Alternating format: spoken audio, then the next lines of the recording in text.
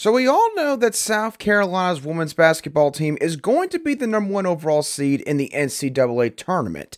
But who would the Gamecocks like to play in their regional? You are Locked On Gamecocks, your daily podcast on the South Carolina Gamecocks, part of the Locked On Podcast Network, your team every day. Hello, Gamecock Nation, and welcome back to the Locked On Gamecocks podcast. I'm Angeline, the host of this podcast, and as always, you can find my written work over on Gamecock Digest on Fan Nation. Thank y'all so much for making the Locked On Gamecocks podcast your first listen or watch for your team here today. We are free and available both on YouTube and wherever you get your audio podcasts daily. Today's episode is brought to you by FanDuel. Make every moment more right now as new customers can join today and get $200 in bonus bets if your first bet of $5 or more wins. Visit FanDuel.com/lockedon to get started. We're talking even more basketball on this Friday edition of the Locked On Gamecocks podcast. Lamont and the men's basketball team will be looking to get some payback against an old SEC foe that trounced them back in the regular season. We'll touch on that matchup later in the show. And also, a big announcement was made yesterday that didn't involve Lamont Paris's contract. It involved a current player who's set to return to the team next season. We'll talk about the impact that's going to have for Lamont Paris's squad as well. But we're going to start off by talking about Dawn Staley and the women's basketball team, and more specifically, who would they want to play in the NCAA tournament? Because as we all can say at this point, the Gamecocks are going to be the number one overall seed. That would be an absolute stunner if it was not the case come Selection Sunday. But at this point, I think what we're all looking for is who could the Gamecocks wind up going up against? Because obviously they're not going to lose in the first round. They're probably not going to lose in the second round. So Sweet 16, Elite 8, heading into the Final Four, that is when Gamecock fans are going to start paying a lot more attention. So what I'm going to do is this. I'm going to go through the number 2 seed line all the way through the number 5 seed line in ESPN bracketologist Charlie Cream's latest term projection, and I'm going to tell you which team South Carolina should want to play on each of those seed lines should they wind up matching up against a team on that seed line in the NCAA tournament. So let's start off with the number 2 seed line, and the way I'm going to read this is the highest seeded team to the lowest seeded team on this line. On this line, we have LSU, UCLA, Texas, and Ohio State. In my opinion, the team that South Carolina would want to play from the number 2 seed line would be Ohio State, and that is the team that is currently projected to be in South Carolina's regional in the NCAA tournament. Now, one of the reasons why I think South Carolina would want to play Ohio State is because there is an unfamiliarity there, and I think that would be a good thing for South Carolina. I think if you're a Gamecock fan, a reason why you would maybe be more concerned about this team dropping a game in the tournament would be if they had faced a team already this season, beaten them, but the team was able to make solid enough adjustments to where the second time around, or maybe even the third time around, they would be more prepared to take on the Gamecocks. So for that matter, you wouldn't want to play LSU in my opinion. Texas has Vic Schaefer, who has always done a great job coaching against Dawn Staley in head-to-head matchups. UCLA has got Lauren Betts, I want to say is her name, number 51. She is one of the few front court players in the country that could probably match up mano-a-mano with Camila Cardoso on the low block. So you throw all that in there as well. Once again, you would want to play Ohio State off of this seed line. Also, Ohio State, they only run a 6-person rotation based on the stats that they have. Only one player in that rotation is taller than 6'1". So, yeah, I think the Gamecocks frontcourt would have a massive advantage in that potential hypothetical matchup. And again, the Buckeyes just don't have the depth to keep up. Now, moving on to the number 3 seed line, you have UConn, Notre Dame, NC State, and Oregon State. In my opinion, the team that South Carolina would want to play from this seed line, should it wind up happening, would be Oregon State. Again, another team that's currently projected to play in South Carolina's regional. Couple reasons here. Oregon State has a very small quantity of scoring threats, legit scoring threats on their roster. There are only 3 players that average more than 6.7 points per game. If you want to beat South Carolina, you've got to have multiple people that they have to worry about on the defensive end of the floor. And the Beavers just don't have that. And the other thing is, the top scorers on their team are pretty inexperienced. They are either sophomores or juniors, and they also have not played in the postseason since 2021, which was 3 years ago. So their primary contributors have not been in the NCAA tournament, assuming that they've been with Oregon State for their entire college career to this point. So from the number 3 seed line, you would want to play a team like Oregon State.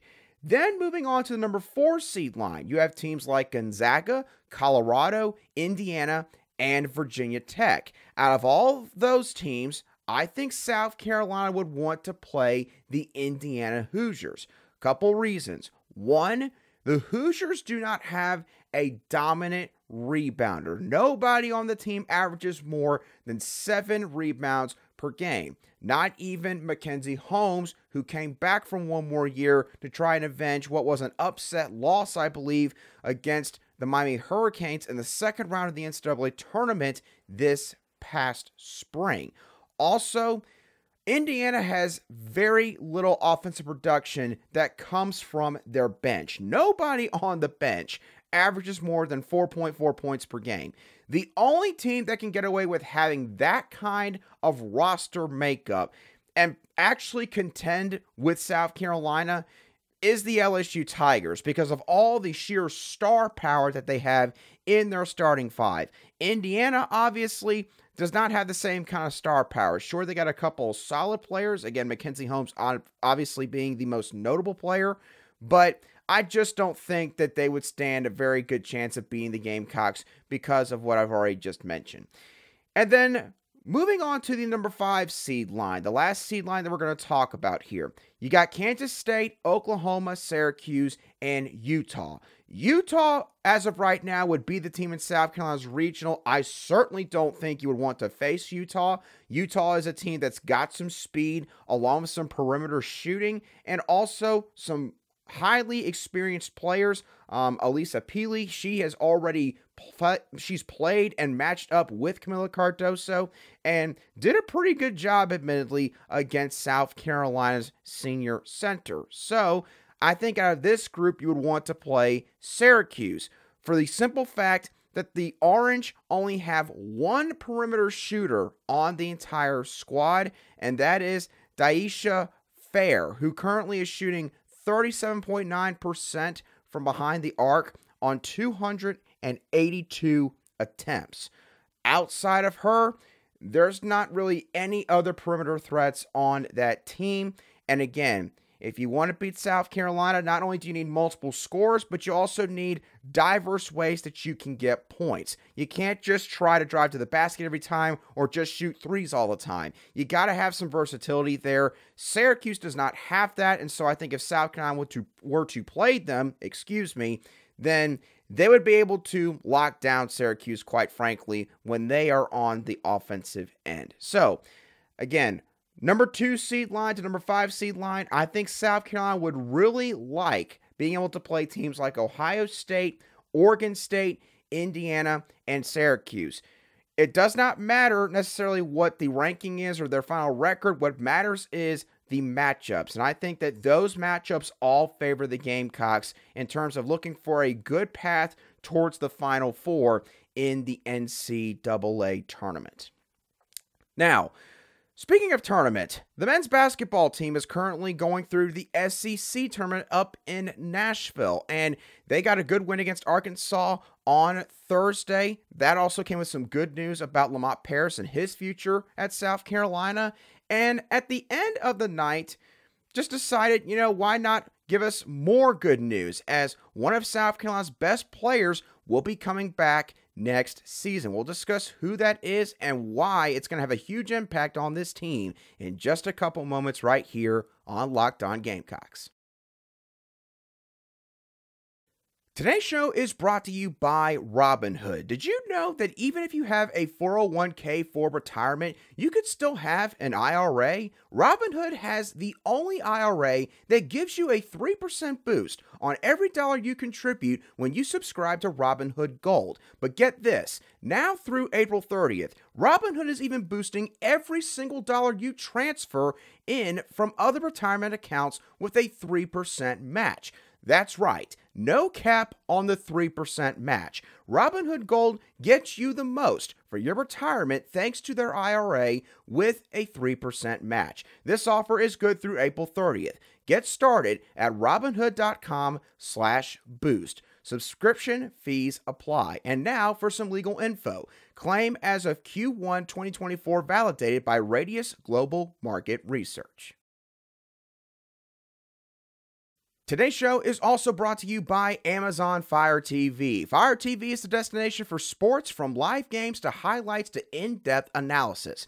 Fire TV offers amazing viewing experiences with smart TVs, as well as the Fire TV stick that you can plug into your existing TV that provides access to millions of movies and TV episodes, as well as free and live TV. Whether it's opening weekend for baseball or the college basketball tournament, you're going to want to have a Fire TV. Fire TV recently created Fire TV channels to deliver a constant supply of the latest videos from your favorite sports brands, all for free. That includes all of us at Locked On and most of the big pro leagues and college conferences as well. Fire TV channels lets you dive into all of the game analysis, highlights, and more to keep up to date on all the latest in the world of sports, whether it's March Madness, the NBA, MLB, and lots more. Not to mention great news, entertainment, gaming, travel, cooking videos as well.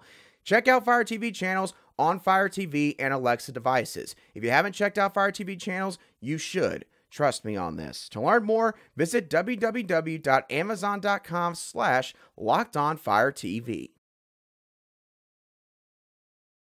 Welcome back to this Friday edition of the Locked On Gamecocks podcast, where we cover your South Carolina Gamecocks every single day. And as always, a big thank you to each and every one of you everydayers who make the Locked On Gamecocks podcast your first listen wherever you get your audio podcasts daily, or your first watch on YouTube. South Carolina got a ton of good news on Thursday. It all started with Lamont reportedly agreeing to a new contract with the school, which, by the way, is still pending approval from the Board of Trustees as of the time of this show coming out. Then the Gamecocks defeated the Arkansas Razorbacks in the second round of the SEC tournament. They'll be playing Auburn later today, and we'll be talking about that game in just a little bit. And then the day ended with some great news, as Collin Murray-Boyles, South Carolina's freshman star forward, will be coming back this next season. And his return is going to give Lamont Paris and South Carolina's men's basketball team a massive building block for this roster next year. Now, I want to just go ahead and say this was reported by the State's Jordan Kay, giving him credit for that story and breaking all of that. And Collin's return is going to be huge, not just because of his individual skill set, which we'll touch on more in a moment, but more so because of the players that South Carolina is going to lose, or are going to lose, and also could lose. For example, BJ Mack. He has no eligibility left after this season. He is going to be gone. Same with Talon Cooper. Michi Johnson could declare for the NBA draft. He seemed to kind of flirt with the idea a little bit last year. He went through the NBA Combine and a couple of games during that entire part of the offseason. He wound up coming back. You know, I would say it's unlikely that Johnson comes back again. That's just my personal gut feeling. But who knows? Michi could feel like that he's left a little bit on the table, and maybe he wants to return for one last season in Columbia. And then I've got Miles Stute listed here because I'm just going to assume that Miles would want to start. And I don't know if he's going to get that at this point, South Carolina. I don't think it's really because of him. I think it's just because Lamont Paris wants to see Zachary Davis take that next step. And Davis, obviously, he's got the defensive skills. He just needs to develop a little bit more on the offensive end. But Davis has been the primary starter at that wing spot for a good while now for this basketball team. So I'm going to assume as of today, Miles Stee would probably transfer. Again, I have nothing to go off of with that other than my own gut feeling. But obviously, we all know what the transfer portal has done to these teams over the past couple years. So you never know what could happen in that regard. My point here is this. With all those guys likely gone or potentially gone, there will not be much playmaking ability left on this roster. But with Collin Murray-Boyles coming back now for the 2024-25 season, that changes all of that. Because Collin Murray-Boyles possesses several traits that you want in a modern basketball player, particularly a guy in the front court. First of all, Collin Murray-Boyles is a very explosive athlete. He has a lot of quick twitch in terms of his movements, especially on the defensive end. It's pretty easy to see that. And that helps to make up for his quote-unquote lack of size because he is 6'7", 230 pounds, playing that 4 spot in South Carolina's lineup. And, you do see 6'8", 6'9" guys that do play the 4 in the NBA. But, again, usually you want guys that are a little bit bigger than Collin Murray-Boyles is admittedly right now. But because of how explosive an athlete he is, it helps make up for that in that regard. Along with the fact that Collin Murray-Boyles has a high motor. He is a guy that expends all of his energy when he's out there on the floor. He gets after it. He fights like heck to get loose balls, get rebounds on both ends of the floor. And so it makes him a massive problem for other front courts to have to deal with because, sure, he might not get every single ball, obviously, that he goes after, but you're going to feel his presence every single possession. And then the last thing that I want to bring up real quick, and this was really on display in the Gamecocks win over the Razorbacks in the second round of the SEC tournament on Thursday afternoon. Collin Murray-Boyles' touch on his shot, it's just on another level. The ball leaves his hands differently than it does for most other forwards in college basketball. He can shoot the ball with touch with his right hand and his left hand going both ways. I mean, it is just remarkable. And in all the years that I've watched men's basketball at South Carolina, and that goes all the way back to like 2008, I can't really recall a single player like Collin Murray-Boyles who played in the front court that had this combination of athletic traits and skills for his position. So, why is this a big deal for Lamont Paris specifically? Well, Lamont now is going to have somebody on the offensive end and the defensive end that he's going to be able to consistently rely on, a solid two-way player at that 4 spot. The other thing is this, with Lamont Paris potentially losing a lot of key players after this season is over, and obviously for Gamecock fans, you're going to hope that that does not have to be addressed for a good while longer. But at some point, you are going to get to the off season and Lamont Paris is going to have to figure out, how do I keep this train moving in the right direction with all the losses that I'm going to likely have? Having Collin Murray-Boyles on this roster gives you something to point to now for guys that might be grad transfers or they're seniors and they've got 1 year of eligibility left and they ask you, why should I come here? Besides the fact you did so well last year, give me a good reason why I should spend my last year here. Lamont Paris can now just simply point to number 30 and say, because we've got a future first-round draft pick, as long as things go well for him health-wise, that's already on our roster. And he's going to help you. He's going to be in the front court. He'll draw attention, especially if you're a guard, and that's going to open things up for you on the offensive end. Oh, and I'm going to let you do whatever you want offensively as well, as long as you'll play defense for me. Who would not want that? So you've got something now to use as a recruiting pitch because you've got Collin Murray-Boyles coming back. And if you're a South Carolina fan, I'm just going to go ahead and say it, your hope is this. Collin comes back, he dominates, he somehow adds to his arsenal that he already possesses, and he does so well that he has to go on to the NBA after his sophomore season. Let's be honest, folks.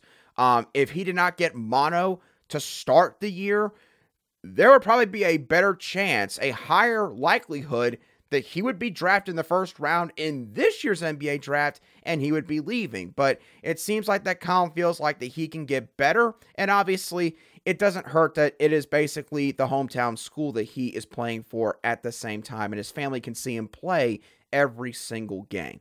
So, big deal for Lamont Paris and this program to have Collin Murray-Boyles coming back to this team for next season.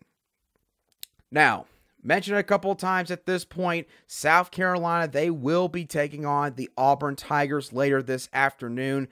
And obviously, the Gamecocks are going to be looking to avenge what was a dreadful beatdown in Neville Arena earlier this season. What do they have to do to make this game more interesting and give themselves a legit shot to win? I'll discuss that in a couple moments right here on Locked On Gamecocks. Today's show and this week's March Madness bracket highlight is brought to you by our friends at Nissan. Each week, we're picking one team that stands out, a team that's pushed it further than the rest. Just like any of the all-new 2024 Nissan SUVs, these guys were able to take it to the next level. We're going to continue to stick with the South Carolina Gamecocks, who basically played like a Nissan Rogue on the court on Thursday afternoon against the Arkansas Razorbacks, pretty much just mowing them down in the second half and wearing them out and imposing their will on them. And with that win, by the way, they have now tied the school record for most wins in an individual season in program history. They say win life, go rogue. And that's exactly what the Gamecocks have done here. Take the Nissan Rogue, Nissan Pathfinder, or Nissan Armada and go find your next big adventure. Shop NissanUSA.com. Welcome back to today's edition of the Locked On Gamecocks podcast, where we cover your team every single day in just 30 minutes. Okay, so let's talk about South Carolina's impending matchup with the Auburn Tigers that's going to take place later this afternoon. Now, obviously, a lot of analysts and pundits are probably going to simply pick Auburn in this game because of the fact that the Tigers beat the Gamecocks by 40 points, the one time both these teams matched up with each other in the regular season. I have to admit myself, you can't really blame people for having that kind of logic behind their pick. So, the question you all might be wondering is, how can South Carolina be more competitive in this game, and what can they do to give themselves a legit shot to win? Well, first thing that has to happen is this. South Carolina cannot let Auburn shoot the ball at will like they did back on Valentine's Day. And part of that was not really South Carolina's fault. Obviously, it was a road game, as Gamecock fans all found out that night. Playing in the jungle over in Auburn, Alabama, it is a legit thing. It is a really tough home environment to play in if you're a road team. And Auburn, they feed off the energy of a home crowd, and they certainly did on that night to the fullest extent. Here are some of the shooting percentages that they had from different areas of the floor. 61% from the floor in general, 60% from behind the three-point line, and 89% from behind the free throw line, or at the free throw line, I should say. So, point here is this. Auburn basically beat South Carolina defensively in every which way that they wanted to. Now, do I think that that's going to happen twice? I don't think so. There have been very few teams that have basically done whatever they've wanted to South Carolina's defense this season. The only other team that you could say really forced South Carolina's defense to have to change up a lot of the things they were doing is probably the Florida Gators when the Gamecocks beat them in the second to last week of the regular season. So, what do the Gamecocks have to do to change everything in the matchup this time around? Well, I think what's going to have to happen is this. You have got to account for Janai Broome and Jalen Williams. I don't think that those two guys are going to shoot a combined 9 of 12 from behind the three-point line like they did back on Valentine's Day, but both of those guys made it pretty clear they can stretch the floor, and you have to account for basically wherever they go. For BJ Mack and Collin Murray-Boyles, Josh Gray, a Miles Stewart, Zachary Davis. If it's a smaller lineup and they're playing the 4, you've got to make sure you don't lose track of those guys. And with Janai Broome, obviously, he's about 6'9". He's experienced. He plays aggressive. He can attack the rim and, again, shoot the ball from behind the three-point line. It's all got to start with those guys. If you let those two guys get whatever they want again in this game, it's not really going to matter what else you do, in my opinion, in this matchup. Now, if you can slow those guys down enough, put more pressure on Auburn's guards.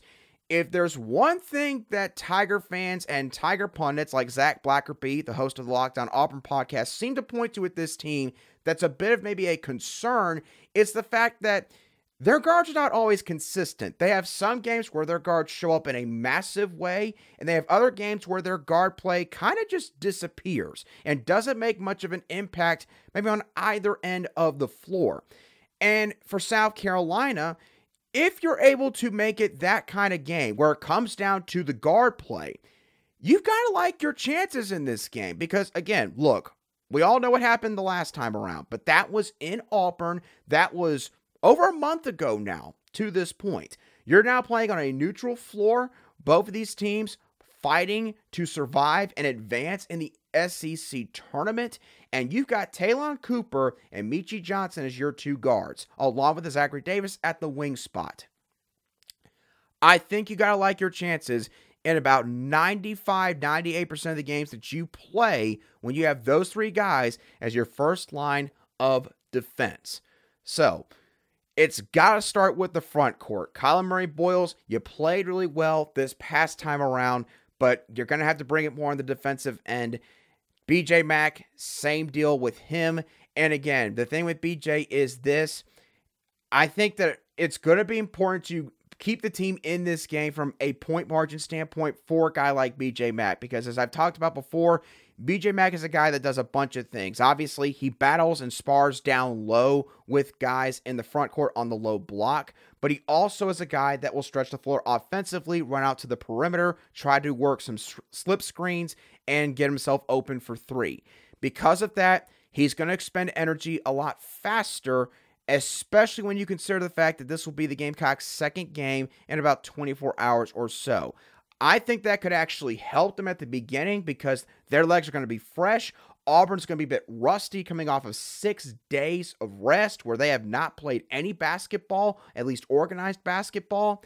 That can help you early. If you can jump out ahead of the Tigers and put the pressure on them late in the first half, at the start of the second half, you got a legit shot here. But along with trying to contain the Tigers' front court, if you start off slow and the Tigers grab the early momentum, then it might just snowball once again like it did this past time. Not in a 40-point beatdown, but, in a game where the Tigers might pull away here. So, South Carolina, you got to accomplish a couple different goals if you want to defeat Auburn and move on to the semifinals and play the winner of the Tennessee-Mississippi State game that takes place before your matchup against the Auburn Tigers. So with that being said, that's going to do it for today's edition of the Locked On Gamecocks podcast. I hope y'all thoroughly enjoyed today's show. As always, what are y'all's thoughts on South Carolina's women's basketball team and who they could play in the tournament? Who do you want to see them play in their regional? What are your thoughts on Collin Murray-Boyles coming back for next season for the men's basketball team and what that could do for Lamont Paris in terms of strategy or recruiting in the transfer portal? And lastly, do you think South Carolina can get revenge against the Auburn Tigers later this afternoon in Nashville? Let me know your thoughts down below in the comments section if you watch today's show on YouTube, or you could shoot me a direct message on X at @ALion_SC if you listen to today's show on an audio podcast app. As always, thank y'all so much for tuning in. Have a great rest of your Friday and a fantastic weekend.